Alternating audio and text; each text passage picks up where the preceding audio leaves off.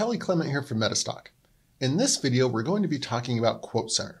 QuoteCenter is a great list management tool that actually lets you open up a list and see what the current state of your list is and all the securities across that list. So let's go ahead and jump into QuoteCenter and take a look at it. In the Power Console, you can start by clicking on the QuoteCenter tab. You could open up just one security by just typing in the instrument, opening it up, but we're not really looking for quotes on one security. We want to see a whole list.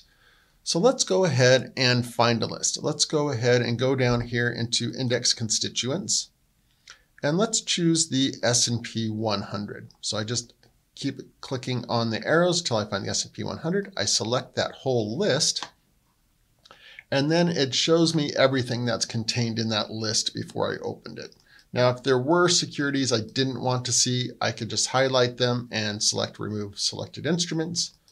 For example, let's go ahead and just remove those, and those are now not going to be opened. You can see over here on my list, I now have 98 out of 101 selected because I removed them from the list.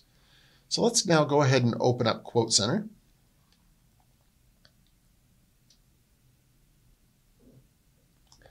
And maximize it here. And you can see now I have this list of the 98 securities I selected. So what it will show me here is the symbol name, and then last, high, open, low, volume, bid, ask, net change, percent, and time. So this is an overview of what's going on with the security at this time.